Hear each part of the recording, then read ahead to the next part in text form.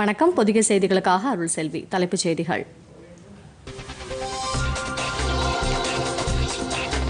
Corona தொற்று தடுப்பூசி போடும் பணியை நாளை தொடங்கி வைக்கிறார் பிரதமர் நரேந்திர மோடி.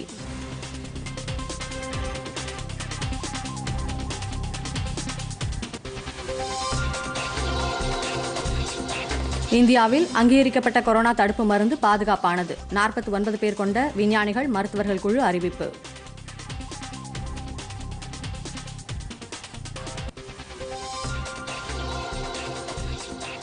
பிரதமரின் திறன் இந்தியா திட்டத்தின் 3வது கட்டம் இன்று துவக்கம். நாடு முழுவதும் 8 லட்சம் இளைஞர்கள் பயன்பெற வாய்ப்பு.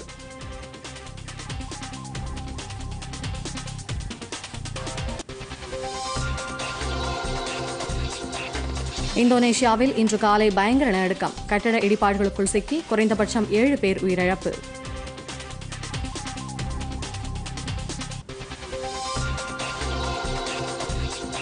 பிரிஸ்பேனில் நடைபெறும் இந்தியா ஆஸ்திரேலியா 4வது டெஸ்ட். டாஸ் வென்று பேட்டிங்கை தேர்வு செய்தது ஆஸ்திரேலியா.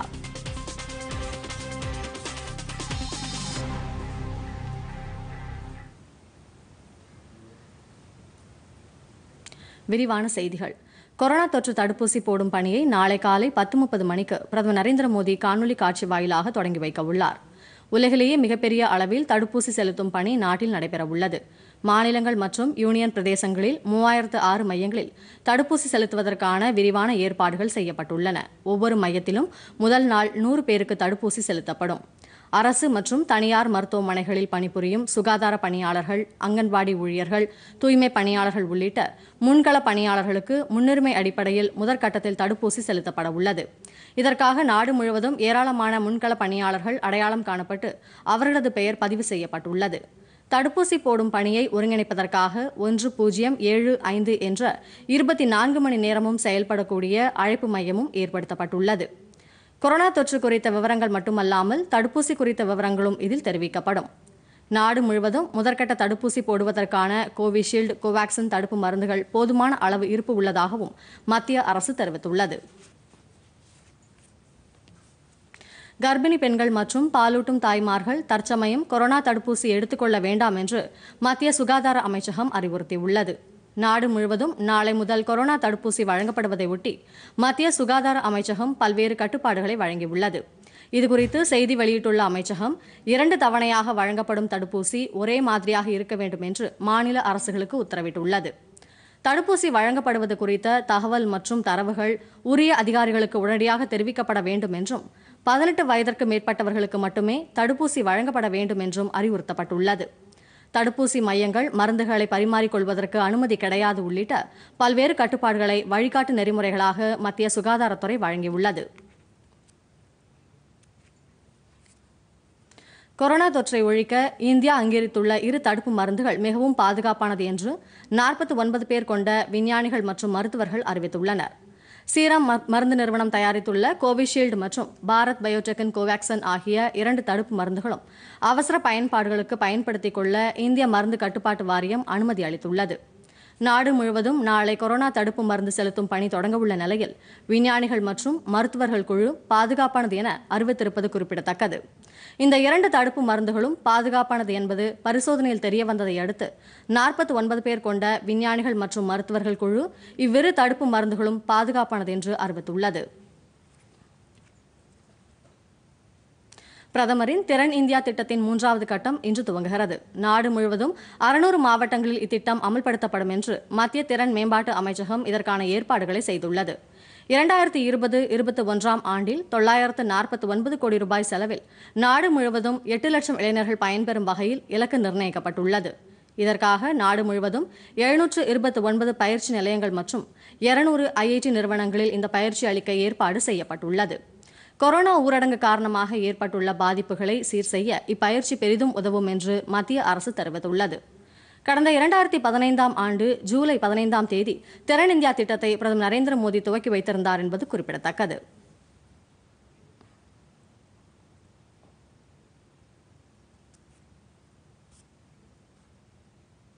கொரோனா பரவல் அச்சம் காரணமாக இந்த ஆண்டு தலைநகர் தில்லியில் நடைபெறும் குடியரசு தின கொண்டாட்டத்தில் சிறப்பு விருந்தினர்களாக வெளிநாட்டு தலைவர்கள் பங்கேற்க மாட்டார்கள் என்று மத்திய அரசு அறிவித்துள்ளது.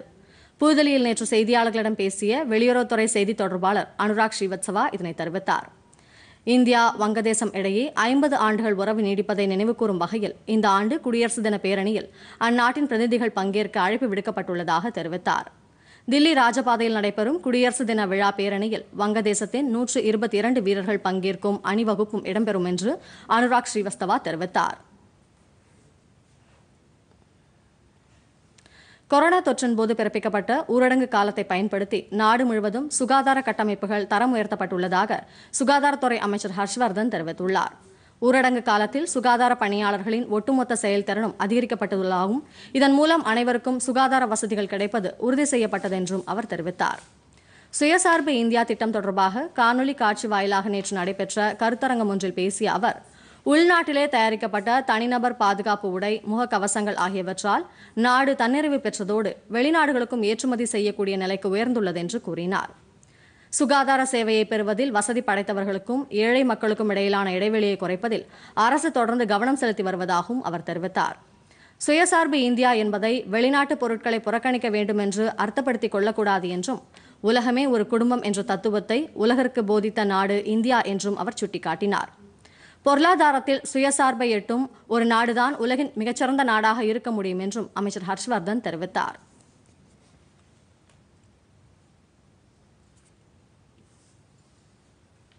நாடாளுமன்ற பட்ஜெட் கூட்டத்தொடர் இம்மாதம் 29ஆம் தேதி தொடங்குகிறது. இந்த ஆண்டின் முதல் கூட்டத்தொடர் என்பதால் இரு அவைகளின் கூட்டத்தில் குடியரசுத் தலைவர் ராம்நாத் கோவிந்த் முதல் நாள் உரையாற்ற உள்ளார். மத்திய பட்ஜெட் அடுத்த மாதம் 1 தேதி தாக்கல் செய்யப்பட உள்ளது. பல்வேறு துறைகளின் மானிய கோரிக்கைகள் தாக்கல் செய்யப்பட்டு அதன் மீது விவாதங்கள் நடைபெறும். பிப்ரவரி மாதம் 15ஆம் தேதியுடன் பட்ஜெட் கூட்டத்தொடரின் முதற்கட்ட அமர்வு நிறைவடையும் என்று நாடாளுமன்ற விவகாரங்கள் துறை தெரிவித்துள்ளது. பட்ஜெட் கூட்டத்தொடரின் 2வது கட்ட அமர்வு மார்ச் மாதம் 8ஆம் தேதி தொடங்க உள்ளது. அரசு அலுவல்கள் உட்பட பல்வேறு விஷயங்கள் அந்த கூட்டத்தொடரில் விவாதத்திற்கு எடுத்துக் கொள்ளப்படும்.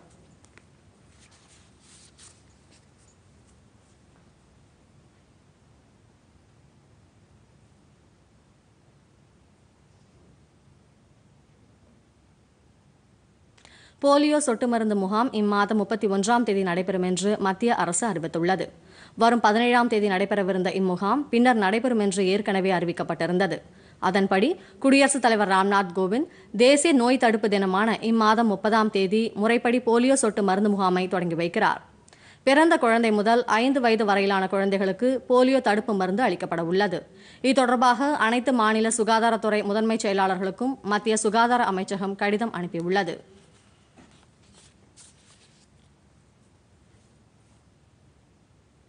பிரதமர் நரேந்திர மோடி நாளை ஸ்டார்ட் அப் சர்வதேச மாநாட்டில் பங்கேற்று உரையாற்றுகிறார்.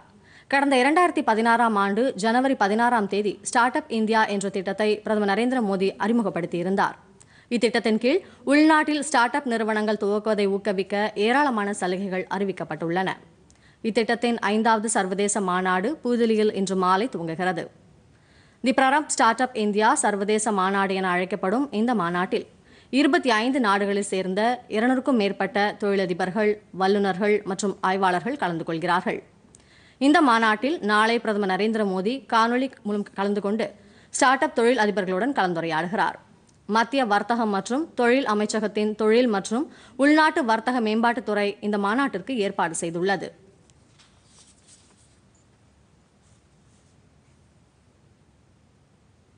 தமிழகம் உட்பட நாட்டின் பல்வேறு மாநிலங்களில் உணவு தானியங்களின் கொள்முதல் தொடர்ந்து நடைபெற்று வருவதாக மத்திய அரசு தெரிவித்துள்ளது.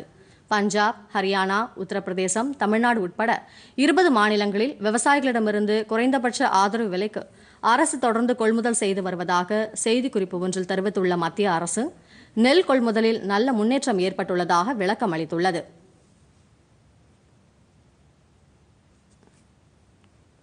கடந்த 13ஆம் தேதி வரை 556 லட்சம் மெட்ரிக் டன் நெல் கொள்முதல் செய்யப்பட்டுள்ளதாகவும், கடந்த ஆண்டை ஒப்பிடும்போது கூடுதலாக 27.44% என்று மத்திய அரசு தெரிவித்துள்ளது.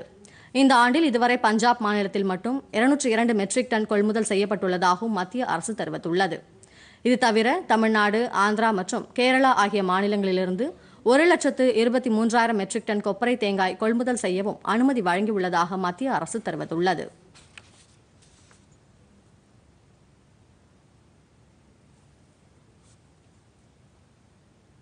நாடு முழுவதும் கொரோனா தடுப்பூசி போடும் பணி வரும் 16ஆம் தேதி முதல் தொடங்குகிறது. இது தொடர்பான விழிப்புணர்வு தகவல்களை தற்போது காணலாம். கொரோனா தடுப்பூசி மிகவும் பாதுகாப்பானது, அதிக திறன் மிக்கது, கொரோனா பாதிப்பை தடுக்கக்கூடியது. கோவின் தளத்தில் பதிவு செய்த சுகாதார பணியாளர்கள், முன்கள பணியாளர்கள் உள்ளிட்டோருக்கு முதல் கட்டமாக இந்த தடுப்பூசி போடப்படுகிறது. இந்த தடுப்பூசியை 2 டோஸ்களாக எடுத்துக்கொள்ள வேண்டும். முதல் டோஸ் எடுத்துக்கொண்ட பிறகு 3 முதல் 4 வாரங்களுக்கு பின்னர் மீண்டும் குறிப்பிட்ட தேதியில் 2வது டோஸ் மருந்தை எடுத்துக்கொள்ள வேண்டும். 2வது டோஸ் தடுப்பூசியை தவறாமல் எடுத்துக்கொள்ள வேண்டியது கட்டாயமாகும். இந்த தடுப்பூசி போட்டுக்கொள்ள முன்பதிவு செய்வது கட்டாயமாகும். பதிவு செய்யாதவர்களுக்கு தடுப்பூசி போடப்பட மாட்டாது. இருப்பின் அடிப்படையில் தடுப்பூசி போடப்படும் என்பதால் தங்களுக்கான வாய்ப்பு வரும் வரை காத்திருக்க வேண்டும். இந்த தடுப்பூசி வெளிச்சந்தைகளில் கிடைக்காது. இது தொடர்பான போலியான விளம்பரங்களை மக்கள் நம்ப வேண்டாம். தடுப்பூசி போட்டுக்கொண்ட பின்னரும் சமூக இடைவெளியை கடைபிடித்தல், முகக்கவசம் அணிதல், கைகளை கழுவுதல் உள்ளிட்ட வழிமுறைகளை கட்டாயம் பின்பற்ற வேண்டும். முறையாக தடுப்பூசி போட்டுக்கொள்பவர்களுக்கு தொற்று பாதிப்புக்கான வாய்ப்பு பெருமளவு குறைகிறது. தடுப்பூசிக்கு தயாராகவும் நம் உடல் நலத்தை காப்பதுடன் தேசத்தின் நலனையும் காப்போம்.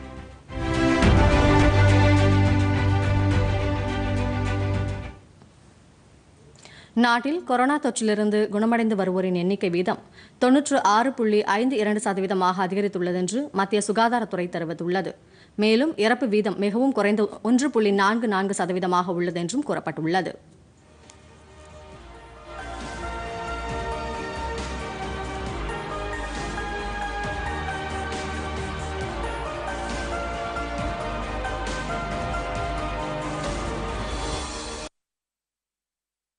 இந்தியாவில் மத்திய மாநில அரசுகளின் தீவிர நடவடிக்கைகளை தொடர்ந்து கொரோனா பரவல் வேகம் குறைந்து வருகிறது. இந்நிலையில் புதிதாக 16,946 பேருக்கு தொற்று உறுதி செய்யப்பட்டுள்ளதால் ஒட்டுமொத்த பாதிப்பு எண்ணிக்கை 1,05,12,093 அதிகரித்துள்ளது. ஒரே நாளில் 17,652 பேர் குணமடைந்ததன் மூலம் ஒட்டுமொத்தமாக குணமடைந்தவர்களின் எண்ணிக்கை 1,46,763 அதிகரித்துள்ளது. புதிதாக 198 பேர் உயிரிழந்த நிலையில் ஒட்டுமொத்த உயிரிழப்பு 1,51,727 பதிவாகியுள்ளது. தற்போது 2,13,603 பேர் சிகிச்சை பெற்று வருவதாக மத்திய சுகாதாரத்துறை தெரிவித்துள்ளது. தமிழகத்தில் புதிதாக 665 பேருக்கு கொரோனா தொற்று உறுதி செய்யப்பட்டுள்ளதை அடுத்து இதுவரை இந்நோயால் பாதிக்கப்பட்டோர் எண்ணிக்கை 8,28,952 உயர்ந்துள்ளது. 826 பேர் குணமடைந்ததை அடுத்து குணமடைந்தோர் எண்ணிக்கையும் 2,10,218 அதிகரித்துள்ளது. சிகிச்சை பலனின்றி உயிரிழப்போர் எண்ணிக்கை தொடர்ந்து குறைந்து வருகிறது. நேற்று 4 பேர் உயிரிழந்ததை அடுத்து இதுவரை மாநிலத்தில் உயிரிழந்தோர் எண்ணிக்கை 12,246 உயர்ந்துள்ளது. சென்னையில் நேற்று 195 பேருக்கும், கோவையில் 77 பேருக்கும், செங்கல்பட்டில் 44 பேருக்கும் இந்நோய் தொற்று உறுதி செய்யப்பட்டுள்ளது. உலகளவில் கொரோனாவால் பாதிக்கப்பட்டவர்களின் எண்ணிக்கை 9,34,84,476 அதிகரித்துள்ளது. இதுவரை பலியானோர் எண்ணிக்கையும் 20,887 உயர்ந்துள்ளது. இந்நிலையில் உலகம் முழுவதும் கொரோனா தொற்றிலிருந்து இதுவரை 6,67,61,598 பேர் குணமடைந்துள்ளனர்.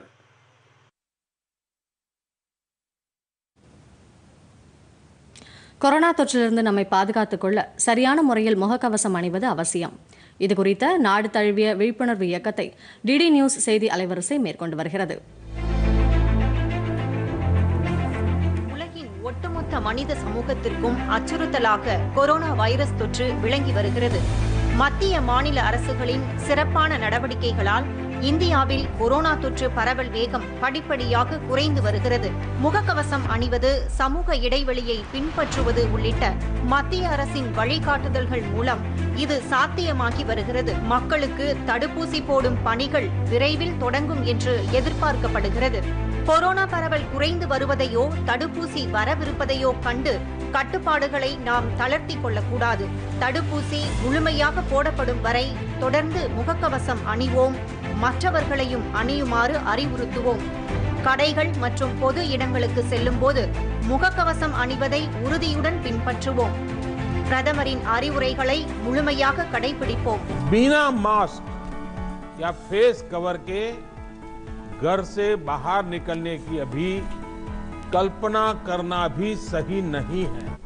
கொரோனாவின் பிடியிலிருந்து உலகத்தை முற்றிலும் காக்க முகக்கவசமே சிறப்பான ஆயுதம் என்பதை உணர்வோம்.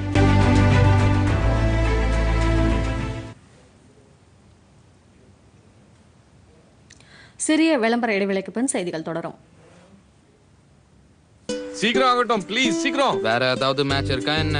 அதெல்லாம் ஒண்ணும் இல்லப்பா, தாத்தாவை கூட்டிட்டு பேங்க் போகணும். ஆமாப்பா, வயசாயிட்டாலே அப்பப்போ உதவி தேவைப்படுதுல்ல. ஆனா பேங்க்குக்கு வேண்டாம். ஆமா, ஆர்பிஐ என்ன சொல்லுதுன்னா சீனியர் சிட்டிசனுக்கு முன்னுரிமை. 70 வயசுக்கு அதிகமானவங்களோ மேலும் அவங்க பேங்க் போக முடியலன்னா அவசியமான சேவைகளுக்காக பேங்க் உங்களை தேடி வரும், அதுவும் மலிவான கட்டணத்துல. சீனியர்ஸ்க்கு முன்னுரிமை. ஆர்பிஐ சொல்லுது, விவரமா இருங்க, எச்சரிக்கையா இருங்க.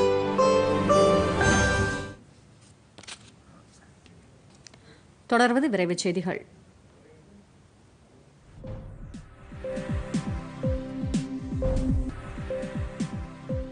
கடந்த சில நாட்களாக பெய்து வரும் தொடர் மழையால் சேதமடைந்துள்ள விவசாய பயிர்களுக்கு உரிய இழப்பீடு வழங்கப்படும் என்று மாநில வருவாய் மற்றும் பேரிடர் மேலாண்மைத்துறை அமைச்சர் ஆர்பி உதயகுமார் தெரிவித்துள்ளார்.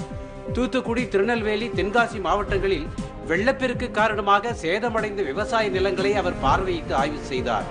பின்னர் தூத்துக்குடி மாவட்ட ஆட்சியர் அலுவலகத்தில் மழை முன்னெச்சரிக்கை நடவடிக்கைகள் குறித்து மாநில செய்தி மற்றும் விளம்பரத்துறை அமைச்சர் கடம்பூர் ராஜு முன்னிலையில் நடைபெற்ற ஆலோசனை கூட்டத்திலும் அவர் கலந்து கொண்டார்.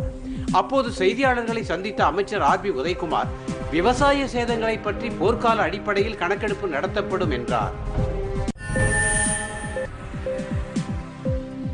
தமிழகத்தில் நாளை 166 மையங்களில் கொரோனா தொற்றுக்கான தடுப்பூசி போடப்பட உள்ளதாக மாநில மக்கள் நல்வாழ்வுத்துறை செயலர் ஜே ராதாகிருஷ்ணன் தெரிவித்துள்ளார்.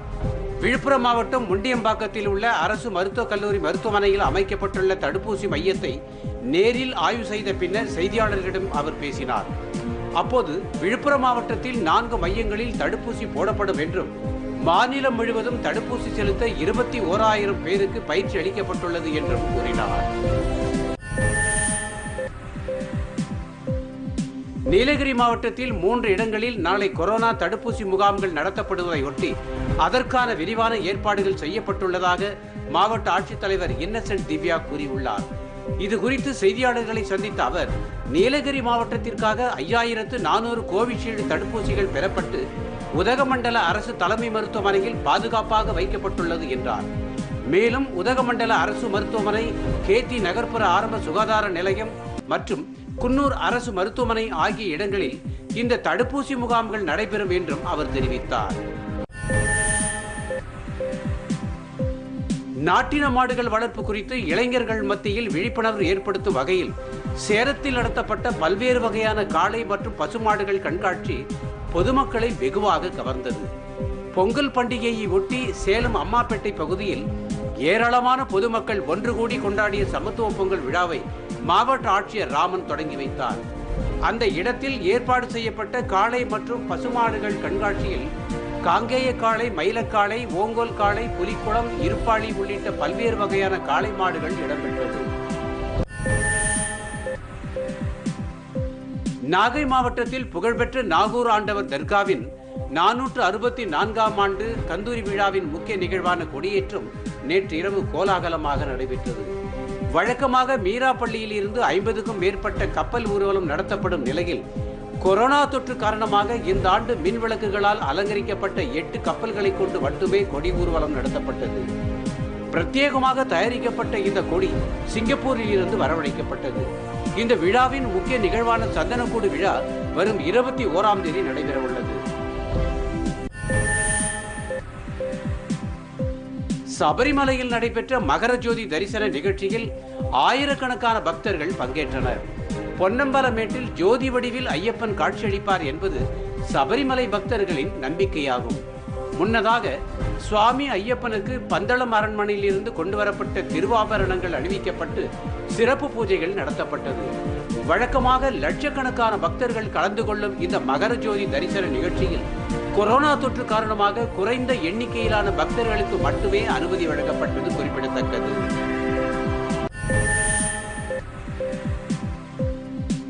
பத்தொன்பதாவது டாக்கா சர்வதேச திரைப்பட விழா நாளை பங்களாதேஷில் தொடங்குகிறது.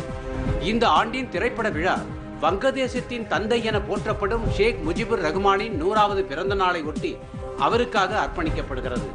இந்த திரைப்பட விழாவில் 73 நாடுகளைச் சார்ந்த 225 திரைப்படங்கள் திரையிடப்படுகிறது. நாளை தொடங்கி 24ஆம் தேதி வரை இந்த திரைப்பட விழா நடைபெறும் என்றும் தெரிவிக்கப்பட்டுள்ளது. இவ்விழாவின் ஒரு பகுதியாக புகழ்பெற்ற திரைப்பட இயக்குனர் சத்யஜித் ரே அவர்களை கௌரவிக்கும் வகையில் அவரின் திரைப்பணி மற்றும் வாழ்க்கை குறித்த கருத்தரங்கம் மற்றும் விவாத அரங்கம் நடைபெற உள்ளது என்றும் தெரிவிக்கப்பட்டுள்ளது. மேலும் சத்யஜித் ரேவின் புகழ்பெற்ற படைப்புகளான பதர் பாஞ்சாலி, அபரிஜிதோ, ஜல்சாகர் உள்ளிட்ட திரைப்படங்கள் திரையிடப்படுகிறது.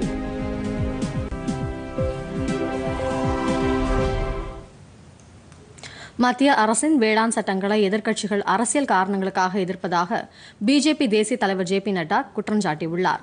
சென்னையில் நேற்று மாலை நடைபெற்ற துக்ளக் வார இதழின் 51வது ஆண்டு விழாவில் பங்கேற்று பேசிய அவர், விவசாயிகளின் நலன்களை கருத்தில் கொண்டே விவசாய சட்டங்கள் கொண்டுவரப்பட்டதாக அவர் விளக்கம் அளித்தார். தேர்தல் நேரத்தில் பல்வேறு அரசியல் கட்சிகள் சந்தை கட்டுப்பாடுகள் நீக்கப்பட வேண்டும், விவசாயிகள் தங்கள் விளைபொருட்களை நாட்டின் எந்த பகுதிக்கும் கொண்டு சென்று விற்பதற்கான வசதிகளை செய்து தர வேண்டும் என தேர்தல் அறிக்கையில் வாக்குறுதி அளித்த கட்சிகள் தற்போது மத்திய அரசின் வேளாண் சட்டங்களை எதிர்ப்பது ஏன் என்று அவர் வினவினார். The other issues, if I talk about the farmers issues, I feel what the opposition parties are doing. You speak and you write out in your own manifesto that reforms will be brought in. You yourself say in black and white that APMC has to go. It needs changes. You yourself in your manifesto say that Essential Commodity Act is an age-old law which needs to be amended. You yourself say that farming and contract farming has to be legislated. You don't have the political will. You don't have the political, which I'll say not only political will, but political courage to take decision. But it is Prime Minister Modi who takes decision and brings the farmers' law in favor of the farmers. முன்னதாக சென்னை மதுரவாயலில் நேற்று மாலை நடைபெற்ற நம்ம ஊர் பொங்கல் திருவிழாவில் பங்கேற்று பேசிய அவர், தமிழகம் வளர்ச்சிப் பாதையில் செல்வதை பிரதமர் நரேந்திர மோடி உறுதி செய்துள்ளதாகவும், தமிழகம் ஒரு ஆன்மீக பூமி என்றும் உலகிலேயே மிகவும் பழமையான மொழி தமிழ் என்றும் அவர் குறிப்பிட்டார். 14வது நிதி ஆணையம் தமிழகத்திற்கு 5,42,000 கோடி ரூபாயை ஒதுக்கியுள்ளது என்றும், தமிழகத்தின் வளர்ச்சியில் மத்திய அரசு அதிக அக்கறை காட்டுவதையே இது எடுத்துக்காட்டுவதாகவும் அவர் கூறினார். தமிழகத்தில் 30 லட்சம் பெண்களுக்கு இலவச சமையல் எரிவாயு இணைப்பு வழங்கப்பட்டுள்ளது என்றும் ஜே பி நட்டா தெரிவித்தார். The country, and it has got a special meaning in Tamil Nadu, where we pay our respects and regard to God's Son. We also pay regard to the nature, and we also welcome the new harvest with this Pongal festival. I join you, all of you, in this Namaoru Pongal. This is a festival of farmers, the Andatas, who have taken care of us, and it is a festival which the whole country celebrates, and it has got a special meaning in Tamil Nadu. And I find myself to be blessed to be here in the soil of Tamil Nadu to celebrate this Pongal festival.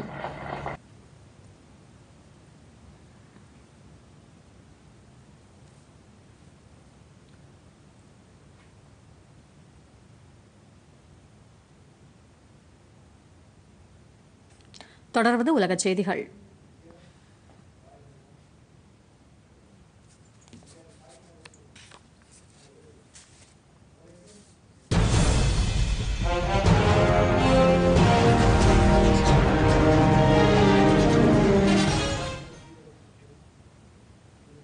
இந்தோனேஷியாவில் இன்று காலை பயங்கர நிலநடுக்கம் ஏற்பட்டது. இந்தோனேஷியாவின் மேஜ்னி நகரத்திற்கு 6 kilometre வடகிழக்கு பகுதியில் ஏற்பட்ட இந்த நிலநடுக்கம் ரிக்டர் அளவுகோலில் 6.2 பதிவாகியுள்ளது. இந்த நிலநடுக்கத்தின் போது கட்டிடங்கள் இடிந்து விழுந்ததில் இடிபாடுகளுக்குள் சிக்கி 7 பேர் வரை உயிரிழந்துள்ளதாகவும் 637 பேர் காயமடைந்துள்ளதாகவும் தகவல்கள் தெரிவிக்கின்றன. தொடர்ந்து மீட்புப் பணிகள் முழுவீச்சில் நடைபெற்று வருகிறது. கொரோனா தொற்றிலிருந்து அமெரிக்க மக்களை மீட்க $1.9 டிரில்லியன் அமெரிக்க நிதி ஒதுக்கப்படும் என்று அதிபராக தேர்வாகியுள்ள ஜோ பைடன் அறிவித்துள்ளார். இதுகுறித்து செய்தி வெளியிட்டுள்ள அவர், கொரோனா தொற்றை கட்டுப்படுத்தி அமெரிக்காவின் பொருளாதாரத்தை மீட்டெடுப்பதற்கு தனது அரசுக்கு போதிய கால அவகாசம் இல்லை என்று கூறியுள்ளார். மேலும் பொதுமக்களின் சுகாதாரம் மற்றும் பொருளாதார வளர்ச்சியை வளர்த்தெடுப்பது மிகவும் அவசியமானதாக உள்ளது என்றும் தெரிவித்துள்ளார். கொரோனா பெருந்தொற்றை வீழ்த்தி பொருளாதாரத்தை மேம்படுத்தவும் இனவெறிக்கு எதிராக செயல்படவும் நாம் அனைவரும் ஒன்றிணைய வேண்டும் என்றும் அமெரிக்க மக்களை அவர் கேட்டுக் கொண்டுள்ளார்.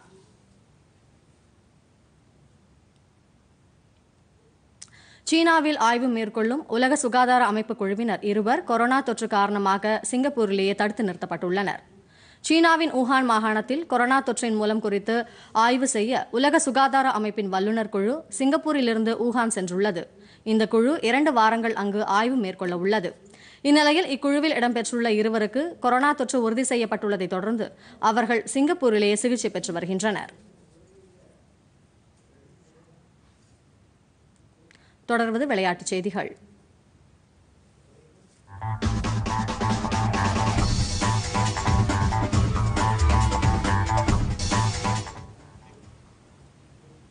பிரிஸ்பேனில் இந்தியாவுக்கு எதிரான 4வது மற்றும் கடைசி டெஸ்ட் போட்டியில் டாஸ் வென்ற ஆஸ்திரேலியா பேட்டிங்கை தேர்வு செய்து ஆடி வருகிறது. இந்த அணி சற்று முன் வரை 2 விக்கெட் இழப்பிற்கு 75 ரன் எடுத்துள்ளது. சர்வதேச டெஸ்ட் போட்டியில் முதன்முறையாக களமிறங்கியுள்ள தமிழக வீரர் நடராஜன் 2 விக்கெட்டுகளை வீழ்த்தியுள்ளார். 4 போட்டிகள் கொண்ட இந்த தொடரில் இரு அணிகளும் தலா ஒரு வெற்றி பெற்று சமநிலையில் உள்ளன. சிட்னியில் நடைபெற்ற 3வது போட்டி டிராவில் முடிவடைந்தது. எனவே பிரிஸ்பேனில் இன்று துவங்கிய 4வது டெஸ்ட் போட்டி இரு அணிகளுக்கும் முக்கியத்துவம் வாய்ந்ததாக அமைந்துள்ளது.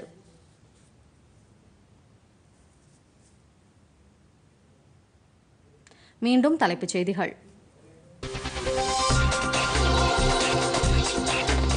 கொரோனா தொற்று தடுப்பூசி போடும் பணியை நாளை தொடங்கி வைக்கிறார் பிரதமர் நரேந்திர மோடி.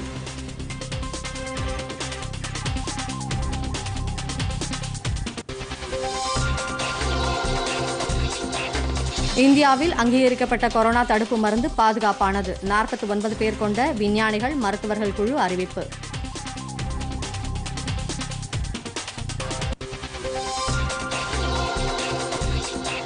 பிரதமரின் திறன் இந்தியா திட்டத்தின் 3வது கட்டம் இன்று துவக்கம். நாடு முழுவதும் 8 லட்சம் இளைஞர்கள் பயன்பெற வாய்ப்பு.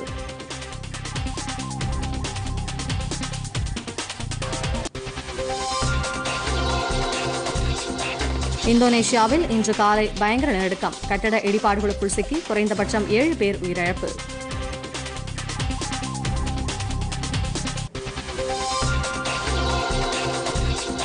பிரிஸ்பேனில் நடைபெறும் இந்தியா ஆஸ்திரேலியா 4வது டெஸ்ட். டாஸ் வென்று பேட்டிங்கை தேர்வு செய்தது ஆஸ்திரேலியா.